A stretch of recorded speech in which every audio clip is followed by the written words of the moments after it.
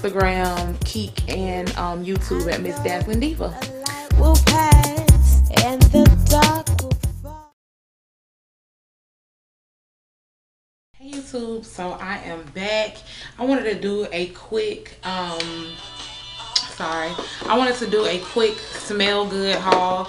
I know I say I'm always gonna do them, but I always go to Bath and Body Works and Victoria's Secret, and I don't know. Anywho, well, I went to the outlets this past weekend, well, the weekend before last, and I noticed that they had an Estee Lauder outlet. I think that's what it is.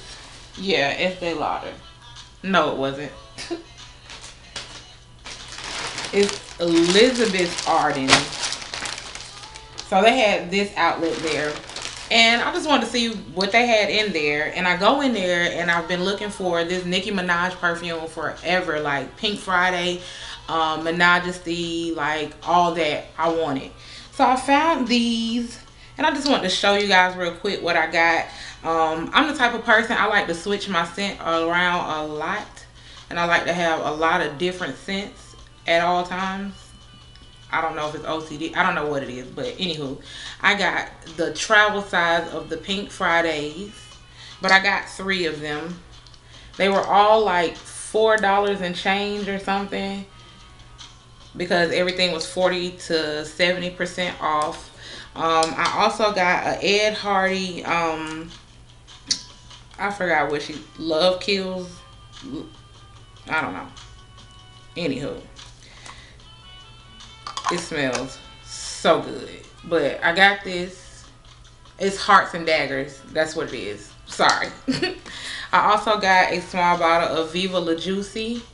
And these bottles were no more. I didn't pay any more than about $9 for all of them. Separately, I mean.